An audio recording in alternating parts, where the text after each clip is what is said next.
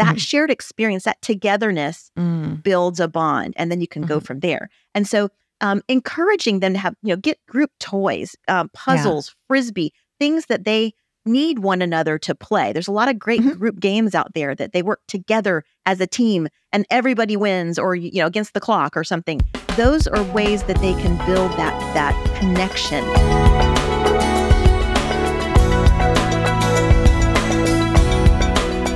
Let's talk about some tools that we can use to help kids get along with one another. And I love that you talked about the importance of them learning to get along and love each other, because that sets them up for successful relationships in the future, whether with their spouse, their coworkers, their own family members, their children, their in-laws. I mean, imagine what a different world we would live in if we all learned how to get along with each other when we were young, and how to accept each other's differences and things like that.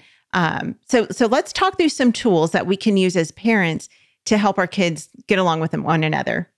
Okay. Well, I think the first one is the family unit. So understanding that they're part of a family, a heritage. Again, I know many people have started a new heritage. Maybe they're first generation believers or first generation homeschoolers, and their family dynamic looks very different than what they grew up with.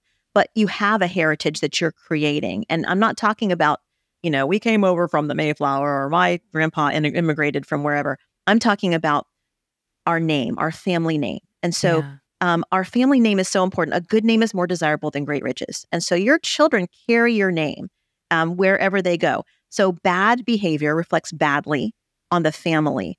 Good behavior reflects well on the family. And we would tell our kids, you guys are Seligsons. And so Seligsons don't lie. Seligsons are kind. Seligsons share. This is our family identity of who we are. Why? Because God has called us to be that way. That's the why. But that is who we are. And so we would continually come back to those kinds of phrases that we wanted our family to be known for. And that would help them internalize those, as they're going through Seligson share. I know Seligson share. I don't want to share. Well, Seligsons are selfless. And so even if you don't want to, that's the terms that we want to utilize to help them to understand that this is biblical too. God has given us a name, a family that we carry with us. And, we will have unique things that we do as a family. And we'll talk about that in a little bit too. And many of them are fun and quirky or whatever. And those help bond your children together too. But then understanding each other's uniqueness. And that's really important. How they react to things differently. And they will. Every individual. Your littles aren't going to understand how to be careful with the olders' things. And so olders need to understand, they're going to tear it apart. You spent, 10 hours on this Lego model. Your 3-year-old brother is going to demolish it if he gets his hands on it. Not because he doesn't like you or love you. It's because he's 3 and he just wants to be where you are in your world. So we need to consider that, they also could put things in their mouths. And because they're younger than you love them, and we will defer to them in many places and share. So when you have a safe opportunity with this little one, this is the time to share and do things. There will be times you do things as a big person away from the little one. So that's one issue, but it's because we're for them. And then as they get older, they can learn how each other processes things. Some children hold things in. Some kids are just very emotional, and exactly how they're feeling at all times. So discuss those things. Some kids, like love languages, what blesses each other, and try personality tests as they get much older, because you're going to find you've got introverts and extroverts. Some kids will bond better just being quiet, playing alongside each other. Some kids want to interact and talk.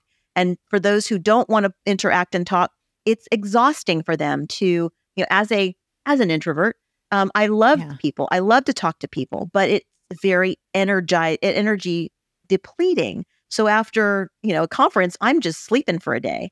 Whereas a person who's an extrovert gets energized by that. And they just want to be around 1,500 more people again. And so we have kids like that.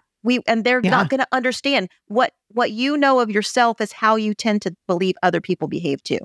And that's not necessarily the way it works. You've got boys, you've got girls. Boys tend to be, as a whole, a little more energetic and maybe less communicative. Girls tend to be a little more emotional or aware of their emotions. And so understanding them, helping them to understand themselves, and then helping them to understand how the other one operates and how the other one behaves. And that's important for us as parents to know too, because that will affect how we address them, how we, parent them. But again, it's so important to have conversations about these things so they can understand each other, but not after an explosion. That's not the best time to do it. So it's not a good time to wait for the toddler to, rip up the Lego and say, well, da-da-da-da. It's because this is the time. It's time to do it is like when things are calm and maybe you're having dinner, everybody's happy, they're eating food, make chicken nuggets or whatever it is. There's no immediate conflict. And so that's the time to start talking about personalities. Hey guys, I read about this. What do you guys think about this? Some people are this way, some people are that way. How would you respond to this situation? Oh, interesting. I would behave this way, and help them understand those unique behaviors, because they'll start to grasp that, your sister, when you say something harshly, to just even if it's kind, but you say it in a harsh way, or volume might make her. She's very tenderhearted, and it hurts her spirit when you speak loudly to her. Not that you didn't mean to be unkind, but understanding that helps them to then work through that and be more mindful of their interactions. And so that's a very important tool to help them understand. Another one is intentional togetherness. We want to work through how to share toys. We helping them understand that playing alone is not necessarily as much fun as doing things together. I'll share with people, who I've just met. Have you ever seen a movie that someone else has seen and you love it? Like a very common one is like Princess Bride. A lot of people have seen that. I was literally just going to say The Princess Bride. And so if I threw out in a group, best movie ever. Yes, give me a quote from Princess Bride. People who have seen it will start quoting things, and then all of a sudden you're laughing together because you've had a shared experience. That shared experience, that togetherness, builds a bond, and then you can go from there. And so, encouraging them to have get group toys, puzzles, frisbee, things that they need one another to play. There's a lot of great group games out there that they work together as a team and everybody wins, or against the clock or something. Those are ways that they can build that connection, togetherness. Sharing rooms,